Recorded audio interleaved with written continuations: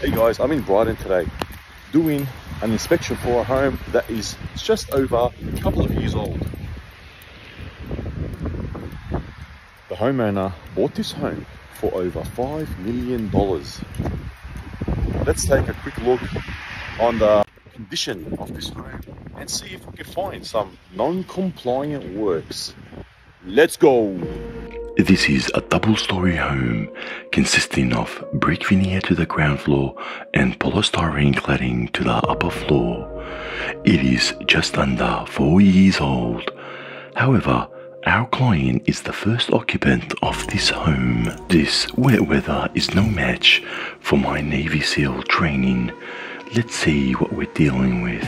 Upper floor render appears to be a cementitious concrete render look that has already given in. Cracks were visible from the lower ground, and water must be getting in through these cracks, causing this unsightly stain and a possible material deterioration.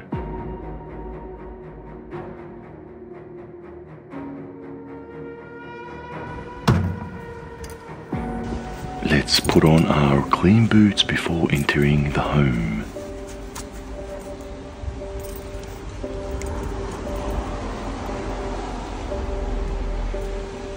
Alright, let's go.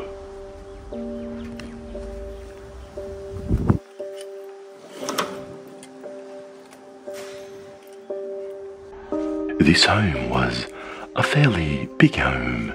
It consisted of an elegant kitchen,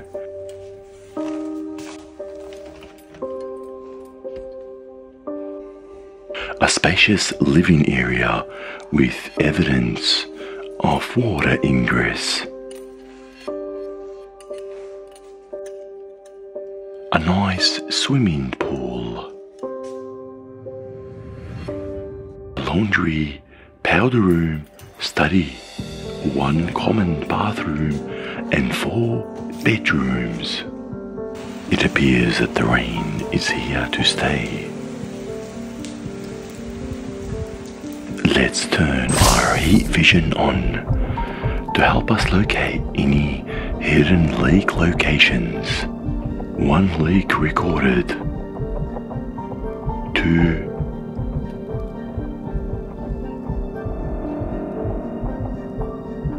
3.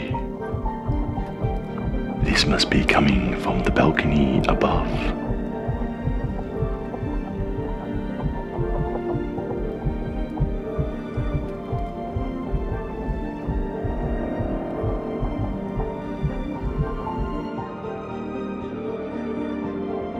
This 4th leak shows the swelling in the skirting, which is indicating to me that the water under this timber floor is being wicked up by the skirting. The children's bedroom contained our 5th leak.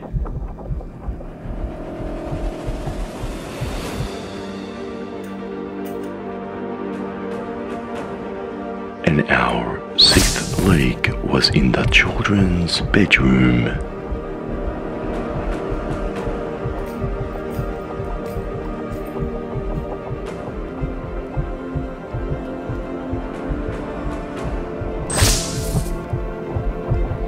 Even the carpet showed evidence of elevated moisture levels.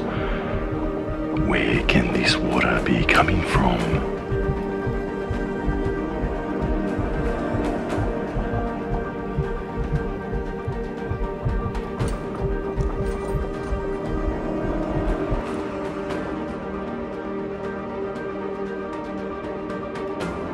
Let's undertake a non-invasive moisture reading and see if our penetrating moisture meter can detect any water in the building elements.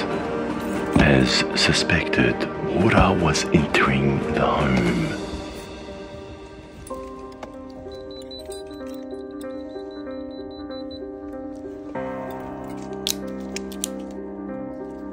Let's reveal a section of the carpet to assess the extent of damage that is being caused by this leak.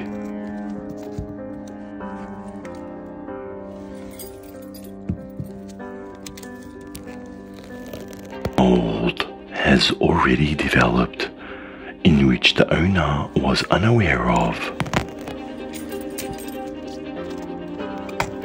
I had to find the source of the leak to determine how to eliminate the water ingress into the children's bedroom. It is wet and cold, yet my focus was solely to find this naughty little leak. Unbelievable! The builder has installed a capping made out of foam. It appears that an unknown creature has been consuming the foam, leading to the accelerated deterioration of the foam. This is just poor workmanship. HB 39 2015 specifies that a capping must have a minimum of 15 mil cover. What were these guys thinking? HB 39 clause 5.3.3 states that after the sump or rain head is installed, the outlet must permit total drainage. As I made my way to the lower roof of the home, I could not believe my eyes. The internal framework was visible. This is a breach of the National Construction Codes, where it states that a roof and external wall must prevent the penetration of water that could cause unhealthy or dangerous conditions or loss of amenity for the occupants and undue dampness or deterioration of building elements.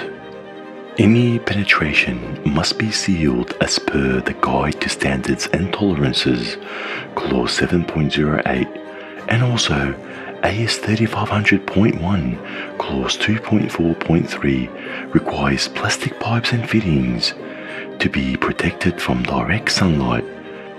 And lastly, HB 39, Clause 5.7.7 states that spreaders must discharge in the direction of flow. The roof covering did not even have the minimum fall requirement of 1 degree. The capping was also just butted against the wall, with no upturn and pressure flashing installed, leading to the water ingress into the home. These dodgy renderers are simply dodgy. This whole parapet needs to be stripped and redone.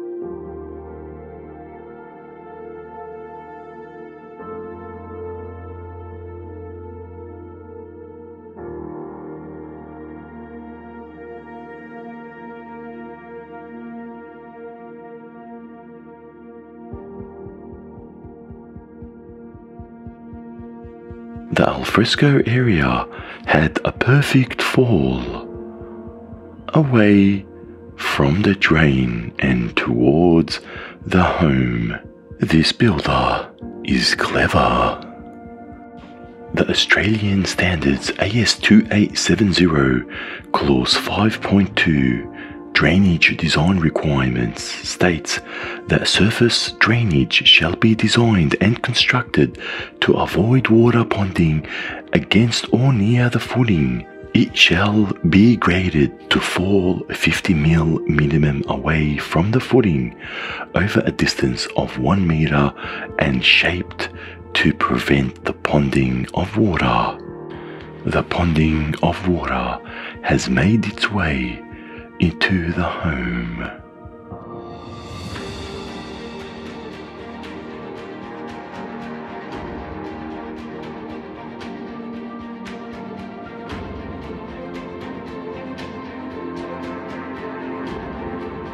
This can be verified by the swelling of the skirting and the bowing of the timber floors.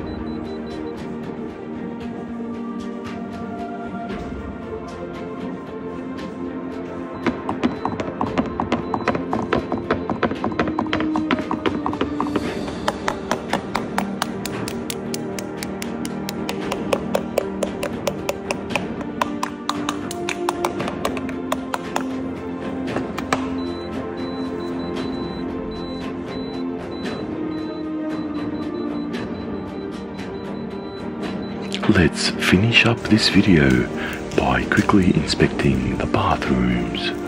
What a beautiful bathroom. The vanity was about 19 mil out of level.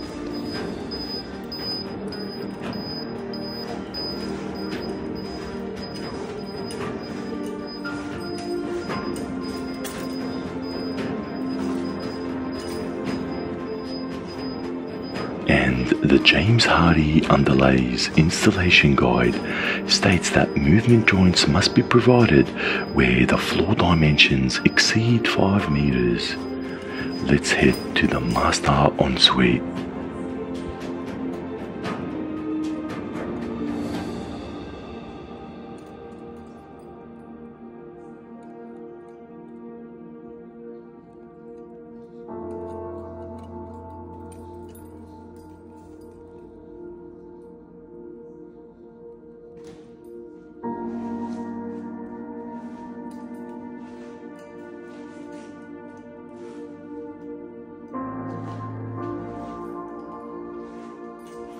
I am actually in love.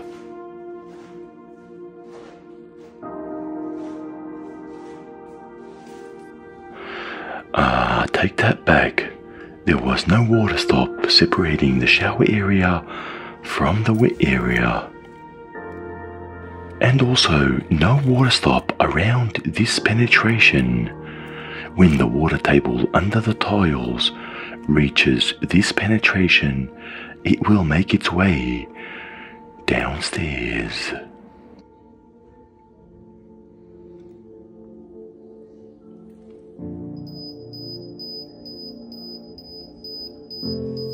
And more out of level vanities.